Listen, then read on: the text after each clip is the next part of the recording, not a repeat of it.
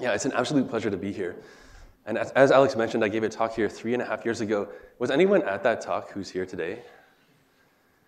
All right. At that talk, I realized I jumped in right in the middle, and I think I lost everybody. So this is my chance at redemption. So this talk is going to be mostly tutorial on latent variable models for time series. And then at the end, we'll have laid the groundwork for me talking about neural ODEs and then neural stochastic differential equations, which is something that is just very hot off the presses. We just submitted to AI Stats, just barely works. But I'm very excited to be presenting it here because these models were inspired by the sort of horrible, messy biological data that you guys actually deal with. And already I met with Anh Quy, who presented her problem that has exactly the flavor that these models are trying to address. Okay. So as I think all of you guys know, and the reason I'm here is because irregularly sampled data sets are kind of the norm. And the reason that I got into all of this was dealing with data sets that took tumor assays from patients at different times throughout the year. And we wanted to build some model of tumor evolution. And when I say irregularly sampled time series, there's another axis along which data can be, or time series can be irregular, not just when it's observed, but also which variables are observed. Oops. Can you guys see my pointer up there? Oh no, invisible pointer.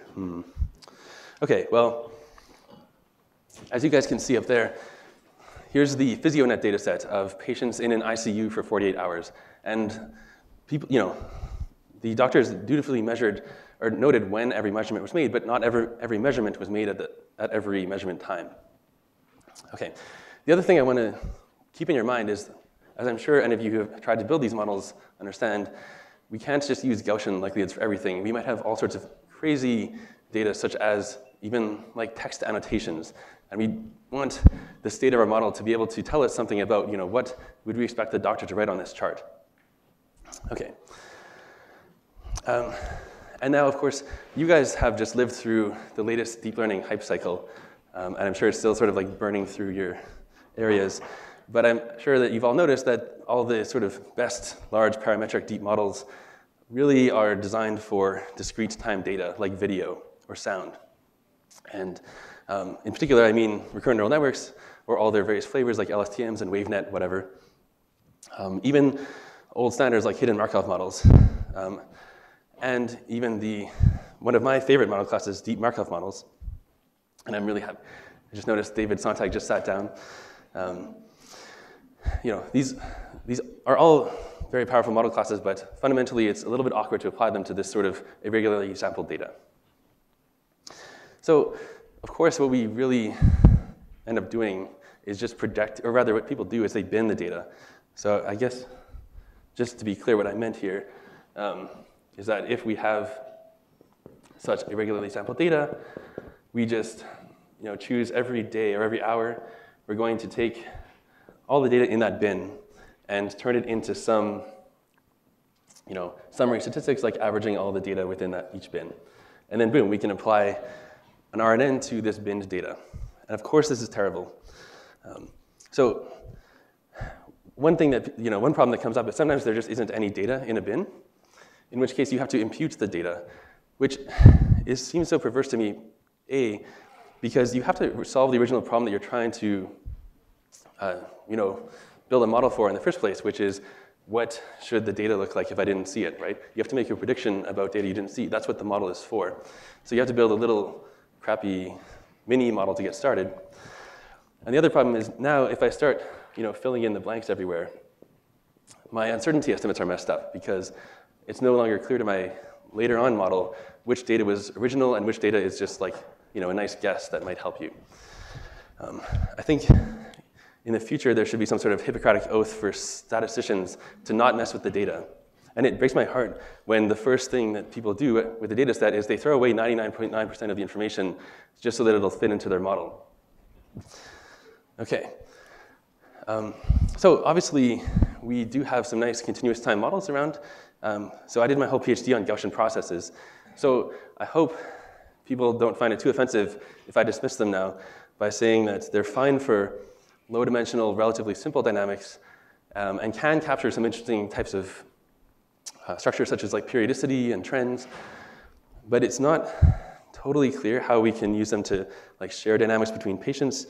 You can do this by learning, like sharing prior hyperparameters or maybe some shared latent space or latent variables. So one thing I'm not going to talk about today is the Gaussian process latent variable model developed by Neil Lawrence, which actually I think is a pretty good and sort of underrated model. And the only reason I'm not going to talk about it too much is because it's, well, the model that I'll get to at the end of today is going to be actually looking a lot like a Gaussian process latent variable model, but I'll claim better in almost every way. I mean, what I'm trying to say is I like it a lot, so much that I spend a lot of time trying to improve it a little bit. Okay. The other funny thing about GPs as they stand is that they're not, so I find most talk about causality kind of fuzzy and confusing, but they really do not naturally fit this idea that we might have some sort of patient's state through time, that then we want to give them an injection, and that will change their state in some rapid way.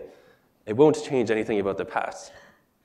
This kind of like causal intervention is not a natural fit for Gaussian process models. I will say one particular Gaussian process model that is, I think, underused is a continuous time Kalman filter. And I would say, the problem is the dynamics are fundamentally linear, but you can do exact inference. Exact inference is cubic. I actually don't understand why this isn't sort of like the standard first thing that people use. But it's only going to take us so far. Okay, so any questions about this? So again, the whole sort of next half hour at least is going to be a tutorial. And the audience is always right. If you guys sit here and if this all blows past you, it's my fault, but it's also your fault for not saying, hey, what are you talking about? Slow down. Okay. Okay, so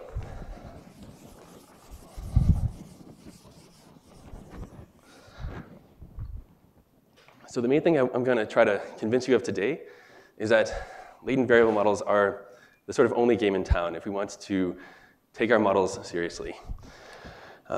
So here is, sorry, it's kind of awkward not to be able to point. Okay, on the right, above me, or rather the left.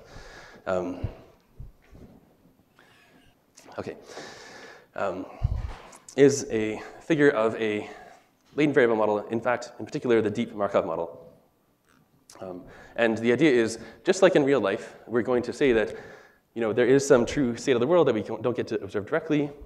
I'm just going to draw it again because it's such a great model. And we have some model for how this state changes through time.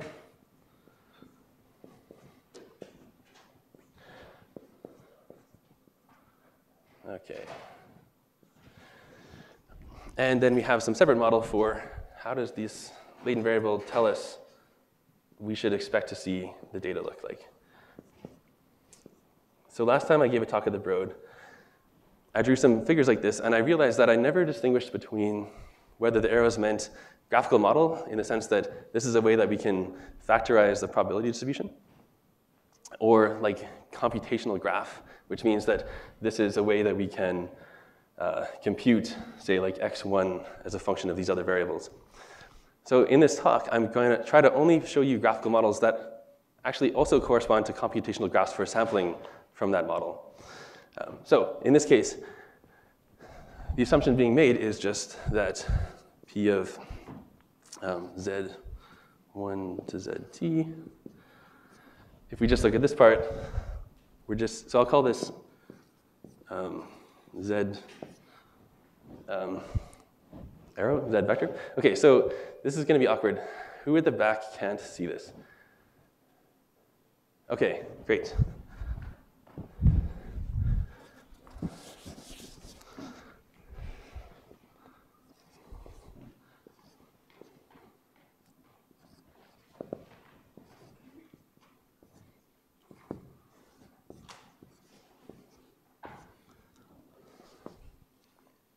Okay, so just what this notation is showing us is that we can factorize this distribution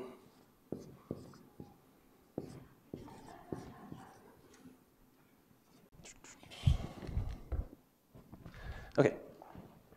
And so that's the prior on the sort of latent dynamics. And the second thing we're just going to say is that P of x given z also factorizes.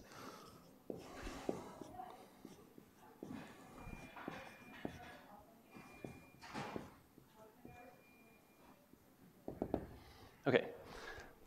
So the idea is that these are our the observations, and these are latent states. And I would say, sometimes people call this like a POM-DP, if there's also maybe actions that we can take that I think affect the state.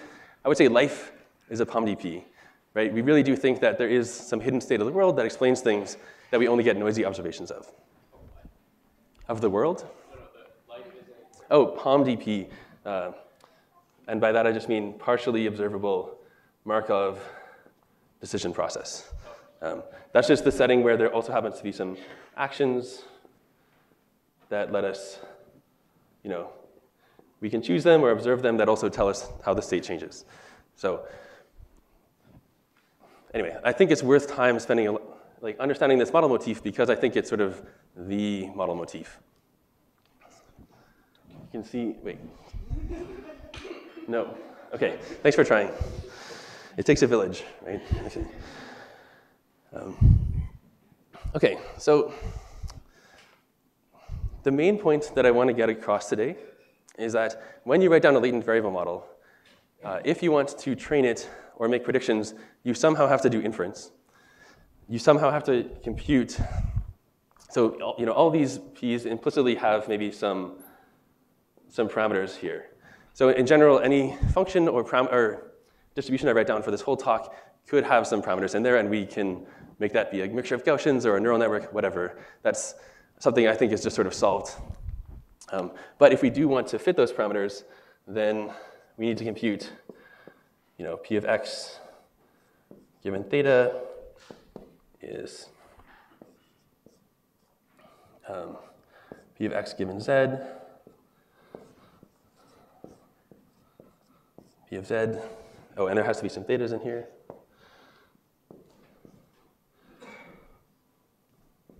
Okay. So we have to somehow integrate out all the z's.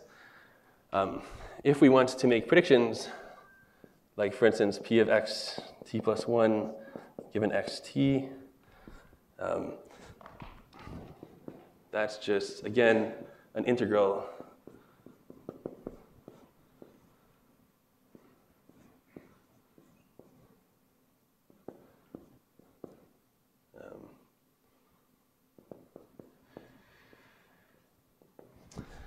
right, so this is just saying predict the latent state given the data we saw, then use that to predict the next observation and integrating over all z's. And so who here is familiar with variational inference? Okay, great. So this is going to be maybe the last ultra tutorial part that's going to be boring for you. But for those of you who aren't familiar with this is going to keep coming up over and over again, so I want to get it totally clear. So the evidence lower bound for this guy is just the expectation under some distribution over z's.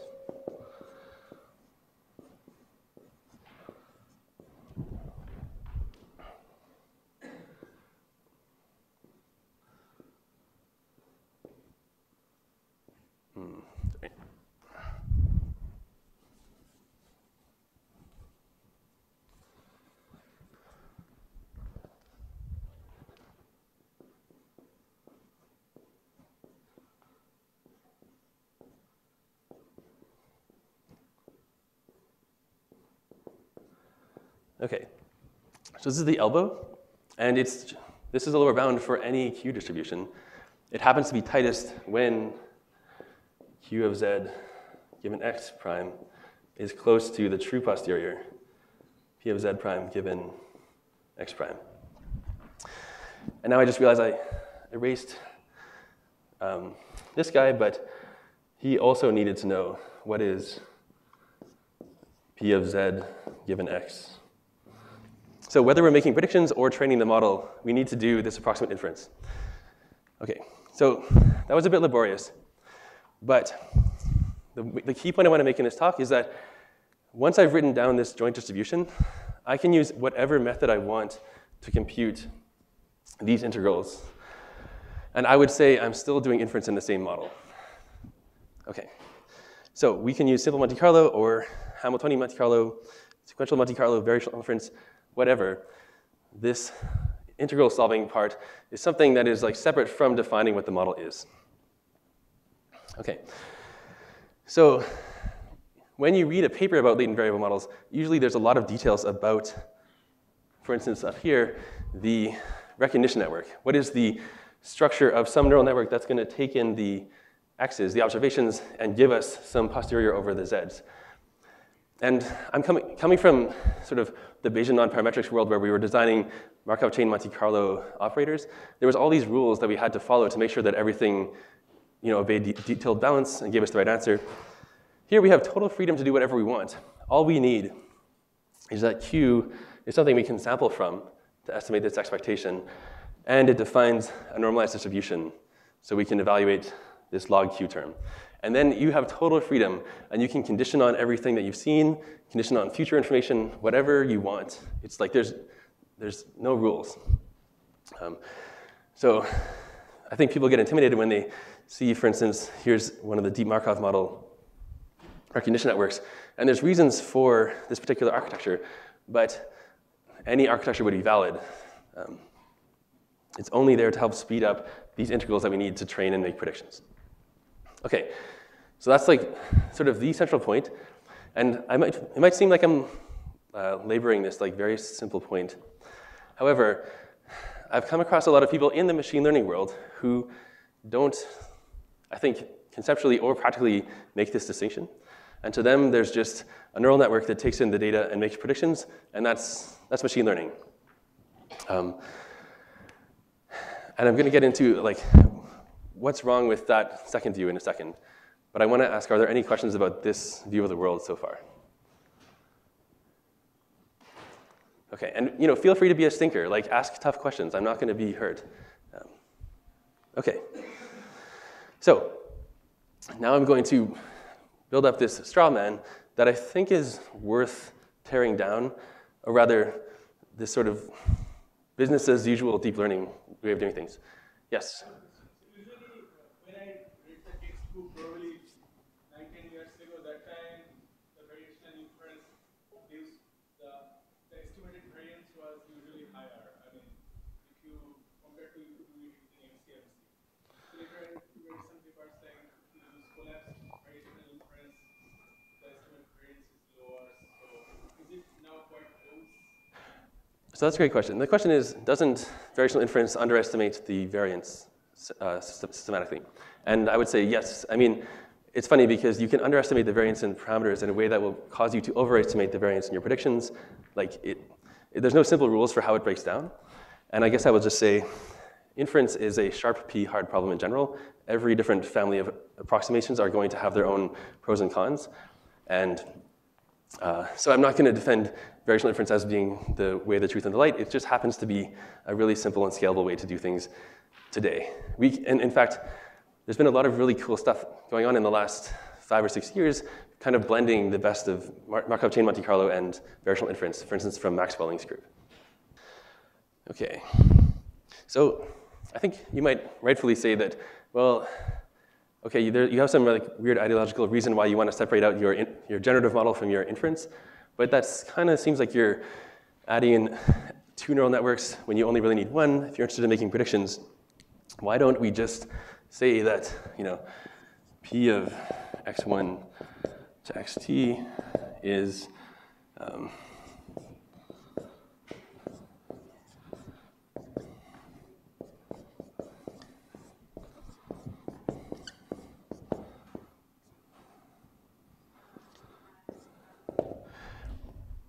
all right, so rather, sorry, this is supposed to be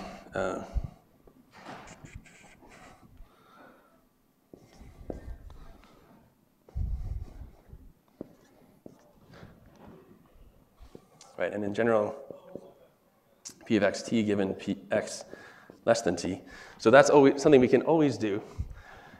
Of course, it's not clear how to write a giant neural network that takes in all the old data and outputs a distribution, except using some sort of like chain that says that p of x, t given x less than t, is just some function of current x of t and some ht, and have that ht is some update that takes in the old, actually, that's right.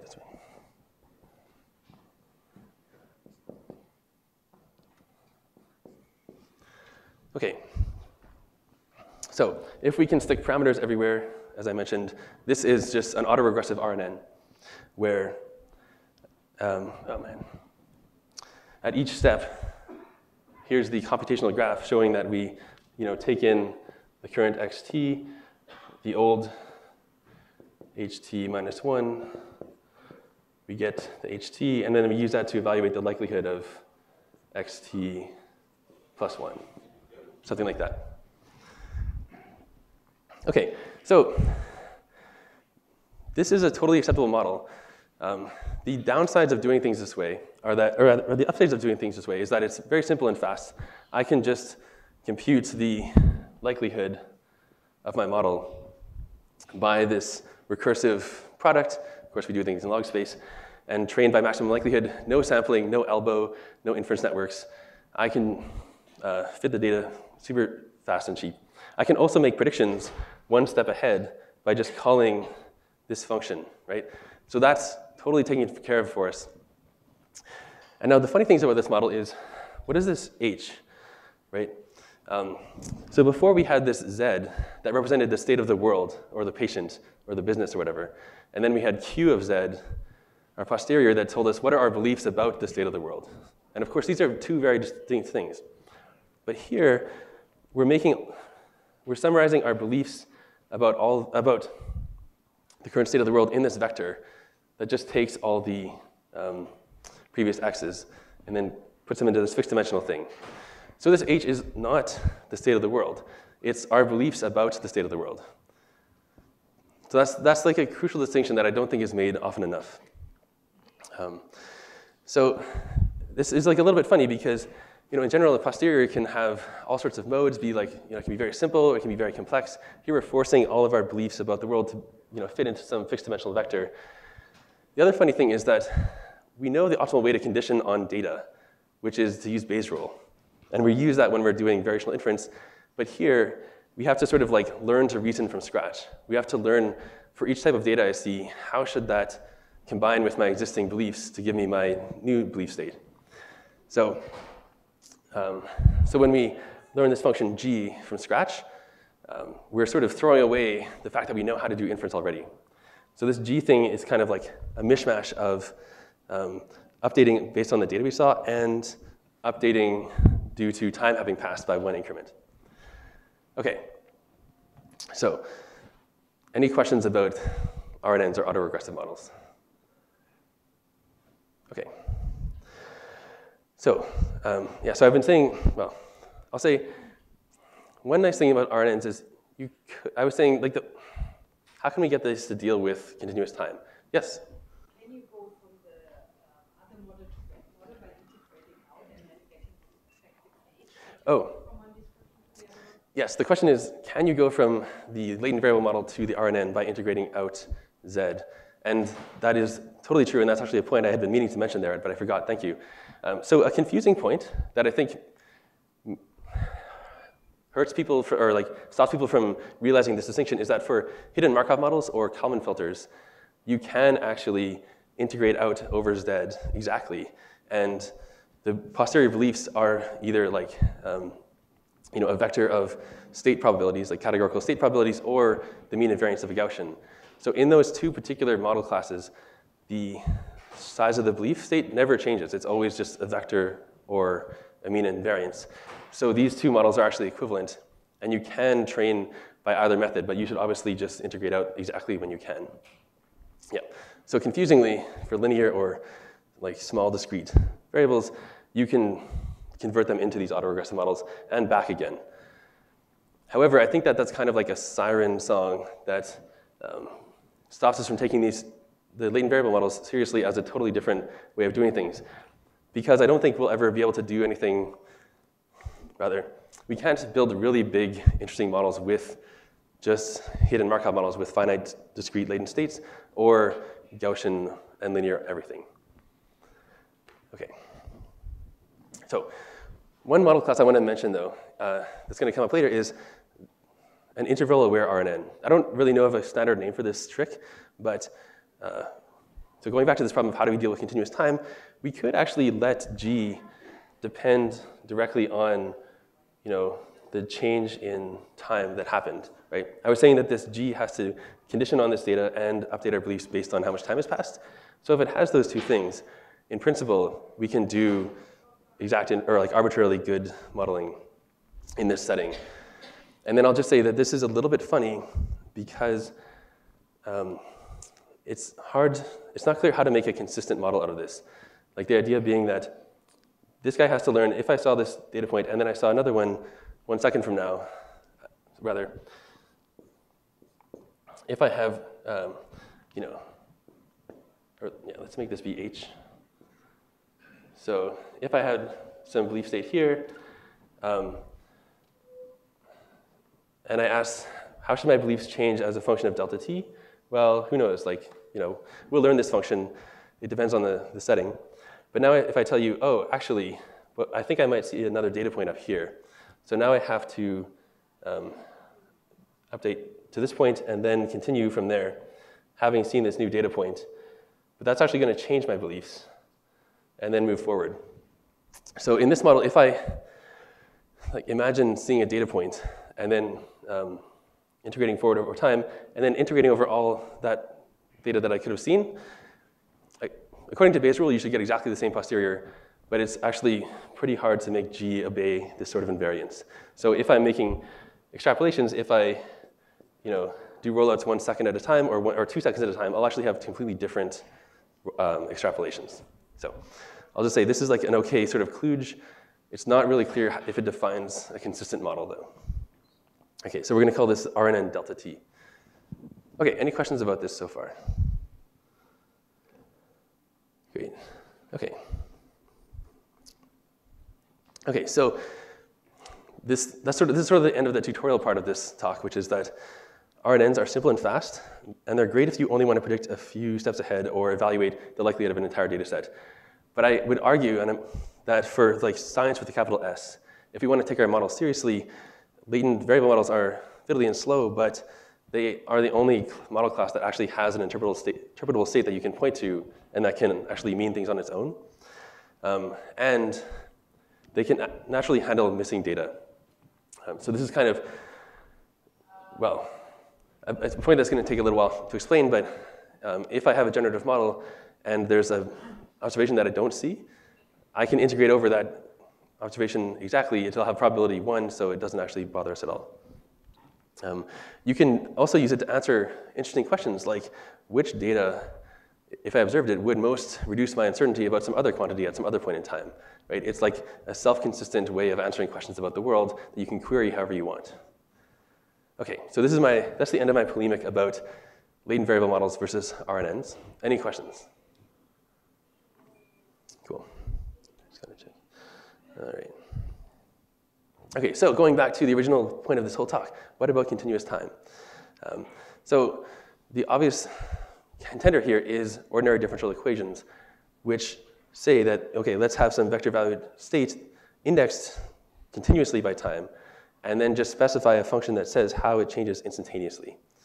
So this, oh, sorry, you guys can't see my mouse. So this F defines a vector field, and we can solve initial value problems by saying, what if I start at a certain point and follow this vector field? The cool thing computationally about ODEs is that we can solve them by Euler's method, where just means following naively by taking small steps, or we can use fancy modern Runge-Kutta solvers to skip over all the make large jumps and sort of sophisticated extrapolations, sort of adaptive computation just for doing inference in our model. Okay, so if we wanted to take some of the previous models and make them continuous time in a sort of meaningful way, one thing that you might do is have some sort of like ODE RNN, where between data points, instead of just letting the hidden states sit there until we had a new observation, we can update them according to the dynamics of some ODE. And so I'm setting this up as like one of these RNN models where the hidden state represents our beliefs. So the idea is that if I start with these beliefs at some certain time, as time passes, even if I don't see any new data, I'll still change my, I'm like trying to decide whether my friend is actually going to show up or something. My beliefs about him, actually coming are going to change until he does suddenly arrive, and then suddenly now my beliefs are updated. And it's actually, I think, a step in the right direction in that we're separating out updating our beliefs with respect to time and updating our beliefs because we saw data. And I think these should be two separate functions. Okay, any questions about this model? Yes? Yeah, so this discontinuity sort of could be viewed, I think, maybe another way, that there is some sort of an error in the predicted trajectory after the last observation that grows and grows, and eventually the next observation tells you how large that error was to begin with. Wouldn't it be possible to actually incorporate the error and not have the discontinuity in the function? So the question is, are we updating based on having seen some error in our predicted trajectory? And I guess I would say we've already moved away, or rather, I never even considered models where there's like some known true trajectory that we need to estimate. I always want to think in terms of distributions over things that we don't get to observe directly. So here, H is representing, HT somehow summarizes our beliefs. I'll just write it as like some transformation of the probability of the true state, which is ill-defined, given x up to this time. So I think it's totally fine to say that having seen another data point changes our beliefs about the current state in a discontinuous way. Like data updates our beliefs, and there's nothing inconsistent about that. To smooth it out the way that you want, you have to condition on the future as well. If you want to unconditional. Yeah, right. So That's true. You have to condition your understanding of the past on the future. Yeah. That's one way to think of it, or you can think of it as an error bar, going forward. But then you could then move forward. Oh, sorry. I'm not sure actually which question. You mean Alex's question? Or? Right, sorry, I think we have to cut off the discussion. But you raised this great point, which is that there's all sorts of quantities we could be reasoning about, which is what is the probability of the state given the past data, or the future data, or all of the data. And actually, I was just about to come to that point. So here's a related paper that implemented this model and said, oh yeah, this is kind of cool. We should be updating our beliefs about these two different dimensions as we see different data. And in fact, observations in one dimension of this state should update us about the other dimension of the state as well, and reduce our uncertainty about the state given the data up to that point. Oh yeah. Yep. Oh, the dashed line is just pointing out that on the blue dimension, this is like a multi-dimensional state, there was no observation.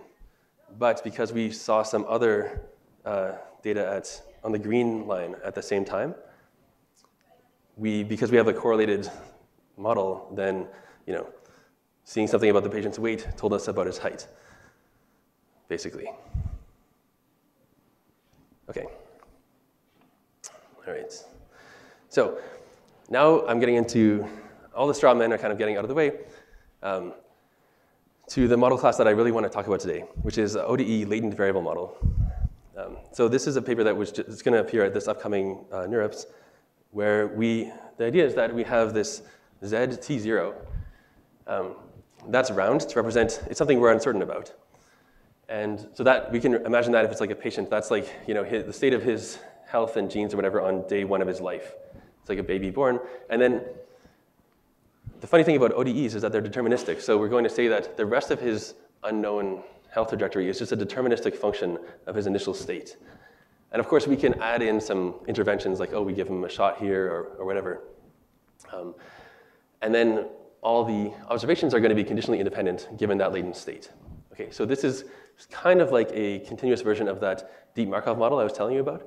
But the funny thing is that the transitions are deterministic. So and at the bottom, you can see how to sample from this model. First, you imagine some initial state for the baby, so z of t0, sampled from the prior. Then we can, from that initial state, run the baby's life forward as, all the way as far as we want in time. And then at any point, we can sort of say, well, given the state, that's enough for us to say what the probability of different observations would be, like blood pressure or whatever. Okay. And so just like the other latent variable models, we're separating out the generative model here from the inference model. So as I mentioned before, the inference model has to look at all the data somehow and then come up with a posterior over z. This is kind of a little bit awkward in this setting because we have, the only thing we're uncertain about is their state at time 0. So if we observe their weight at like age 10, the only way to do inference in this model is to say, well, what does that tell us about what this baby's genes were when he was a baby?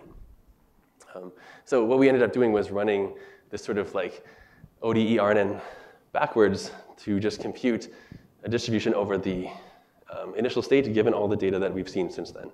And this will let us do inference in this model. Okay. We're putting together a lot of pieces here, so I realize this is maybe a bit confusing. Yep.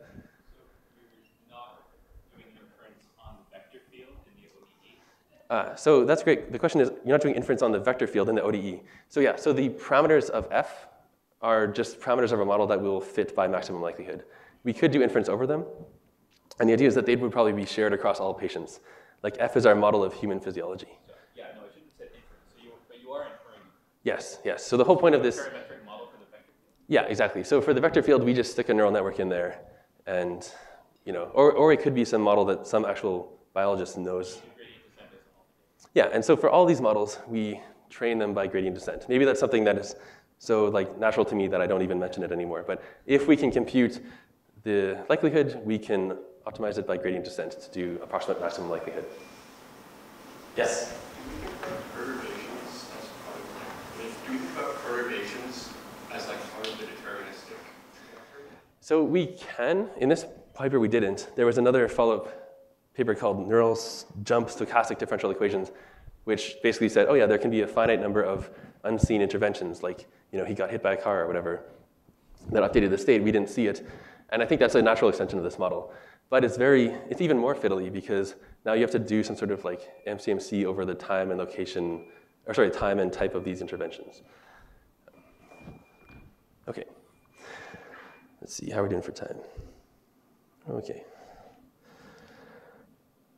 Okay, so, and to sort of go back to this question of, well, what does this H even represent? The nice thing is so this is again from this other paper, contrasting that what we do inference about in the latent variable model is usually the Z condition on all the data. So it's smooth in the way that you were asking for, because it's saying, well, if we saw all the data, we would, again, have this sort of smooth idea of what actually occurred. So I think this is something that takes a long time to get familiar with. You kind of have to put it in your pipe and smoke it for a while. This difference between all the different ways of conditioning on data and how that gives you a different quantity to reason about.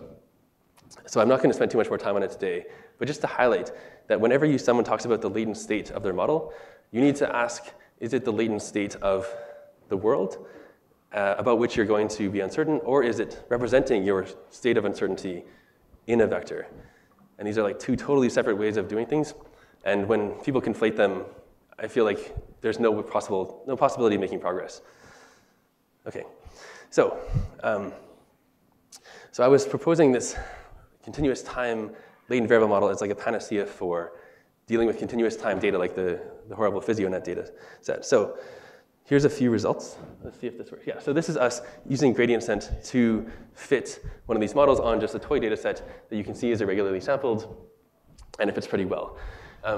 In the bottom middle, that's the F, that's the vector field that has a neural network just specifying what the dynamics are.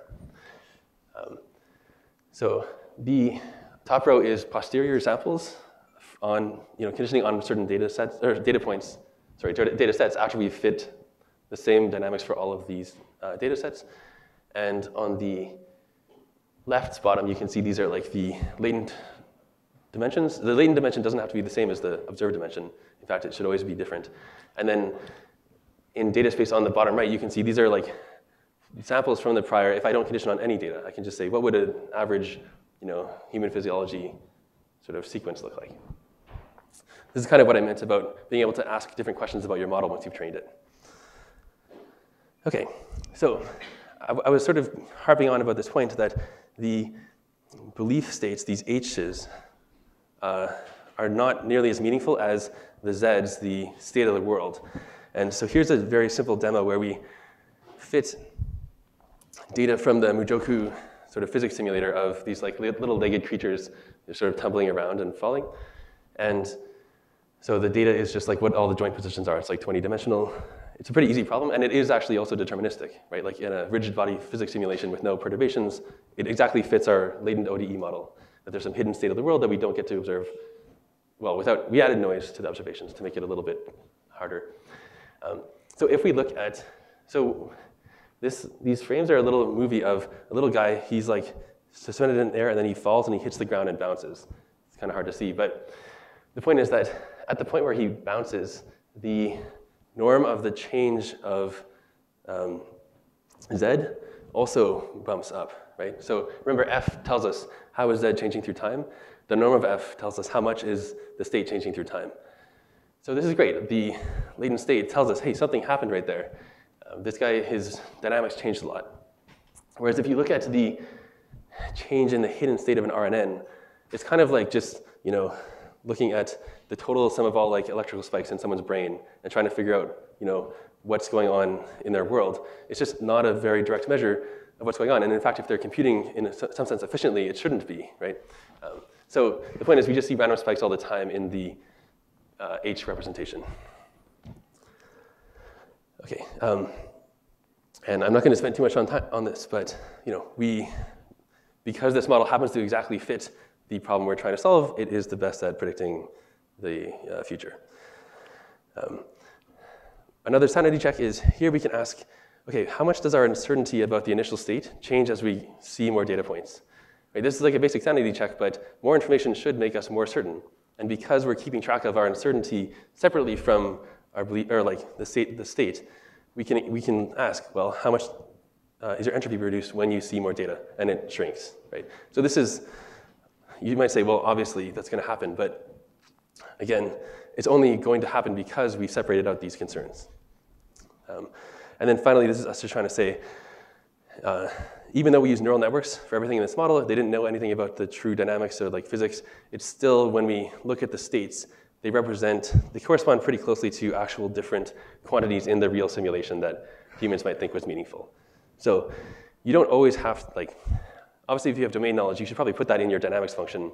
But even if you don't, you can sometimes look at the state and realize, oh, it learned that like this dimension is blood pressure or whatever. Maybe. So, I say maybe because now we applied it to the PhysioNet data, which is not actually deterministic, right? And it's real world data. It's very messy. And we can see that we compare the ODE RNN, which I say is this hacky thing that we have to include as like a baseline. It does pretty well. RNN delta T on the left there, actually, it's about the worst, but it was pretty simple to train, right? Like, I would always recommend doing this like RNN delta T thing as a baseline. And then, of course, the latent ODE thing did the best. One thing that kind of made me sad is what didn't help is the latent ODE plus Poisson likelihoods. So I'm just going to talk very briefly. This is one of my favorite things that didn't quite pan out, which is that we can actually condition on the times at which observations happen, right? Like if I have a medical data set, and the patient comes in as a baby a bunch, and then I don't see them for 10 years, and they start coming in again. Well, if I was a doctor, I might say, if he didn't have a scheduled shot or whatever, I already think something's probably wrong with this person because they came to the hospital. So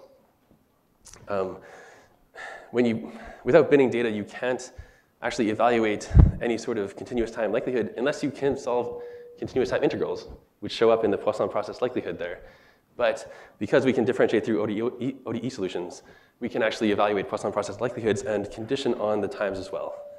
And here on the right-hand side, we can see the green line is what the inferred rate is for these different observations on a particular patient.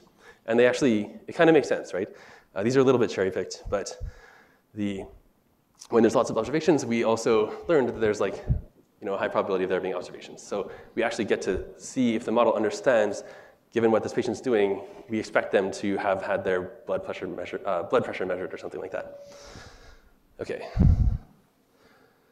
Still okay on time. So the main problem with this model is that the deterministics are, the dynamics are deterministic, which is a really weird assumption to make. I mean, that might be true for Newtonian physics if you really have a state that's large enough to model like the entire state of the universe. But in general, we can't put everything into our state, so we have to allow for there to be some sort of like random unobserved interventions. Some other funny things is that, as I said, the inference requires you to look at data from the end of the guy's life and reason about what he was like as a baby. It's like kind of, and then use that to then predict everything forward again. It's kind of circuitous. We have a special time zero, which is weird. It's kind of slow. So the stuff that I've been doing lately that I'm super excited about, but I didn't want to spend the whole time talking about because it's not ready for prime time yet. And I think having been through this hype cycle, I really didn't want to come in here and say, hey, here's my cool net model that doesn't work yet. See you in 2 years or whatever. But here's my cool model that doesn't quite work yet, which is, we talked about the deep Markov model and how in the transitions, when I write z of t plus 1, z of t goes to z of t plus 1 like this, if these are both circles, that means that actually there's the possibility for noise to be added, or like, this is only determining the distribution over z of t plus 1.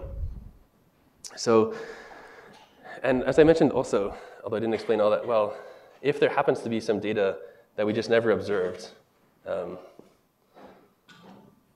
we can just leave it out of the model, and it doesn't actually change any of our predictions. So we could imagine saying, take a deep Markov model and make the updates being like really, really fine. Instead of every hour, let's just add a transition every second or every millisecond. We can imagine taking the infinitesimal limit of like constantly updating our state a little bit and adding a small amount of noise. We end up with an SDE. And I know I'm almost out of time.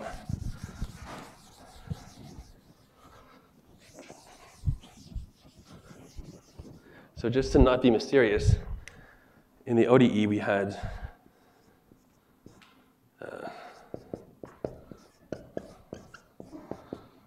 oh shoot, yeah.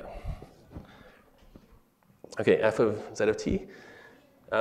Just to make the notation easier later, we can bring the t up here. We can say, change in z depends on change in t this way.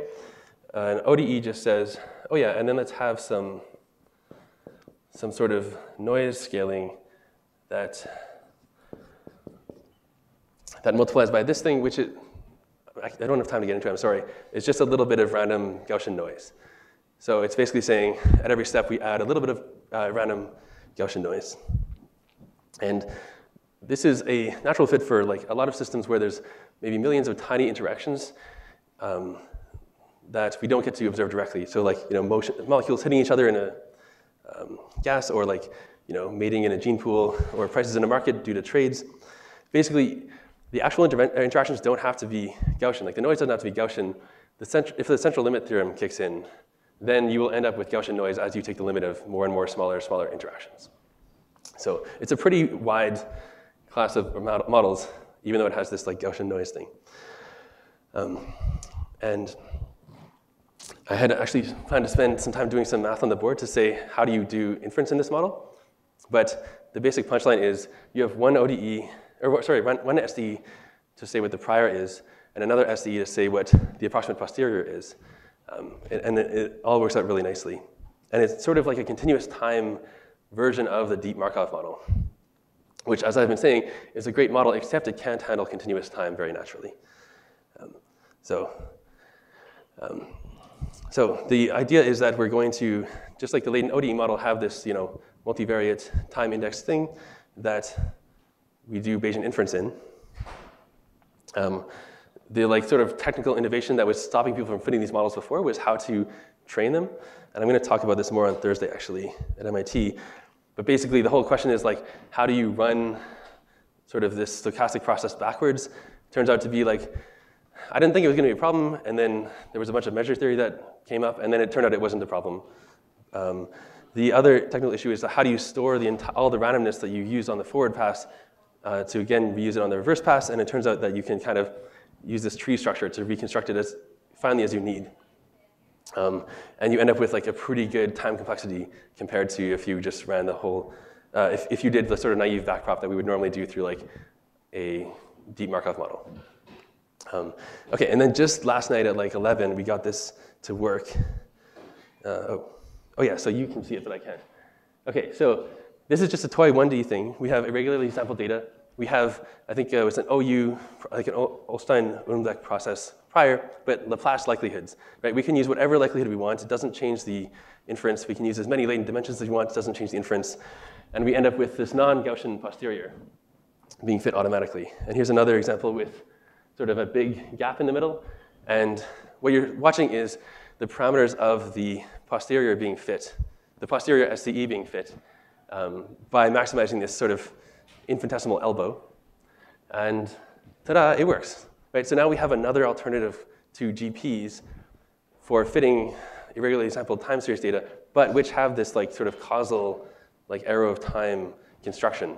So we can actually put a Wright-Fisher model in there and fit it from gradients. And then to show that this doesn't just work on 1D data, we also fit it on some mocap data. And I was trying to make these videos last night, and my student said, oh, all the code for this is in MATLAB. And he never even used MATLAB. Right, okay. But the point is we were able to fit 11,000 parameters in this SDE model because we're using gradients.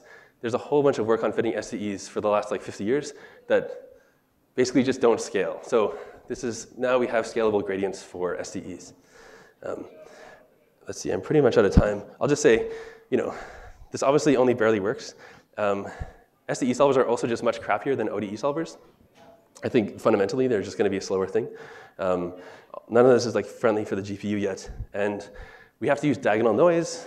For those of you who are SDE aficionados, everything worked out really nicely so that you can have Milstein solvers for everything that you need to do this training. But if you use non-diagonal noise, you have to compute Levy areas. And this model doesn't have this jump style noise that I was talking about where the patient gets hit by a car. It's not really clear that that's a good fit for this thing. We could always add it in. It would make things more complicated. All right, that's it. Okay. So takeaways are, latent variable models are sort of more extensible, interpretable. I would say the only real choice for hard science with an S. But you have to separate out the generative and inference tasks. And you should always ask when you're reading a paper and someone talks about latent state, is it a belief state or an actual state in the model? And I would say continuous time is still awkward, but becoming less so. And what we're hoping to do now is basically scale up this model, this SDE model, to work on actual problems, which involves a lot of fun with adaptive solvers. Anyone who has expertise in this, we would love your help to build a usable code base that would be accessible to people who aren't willing to actually, fiddle with the details. Okay, thank you very much.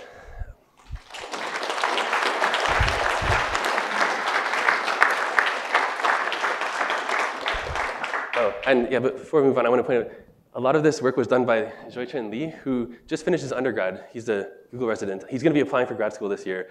This guy is so amazing.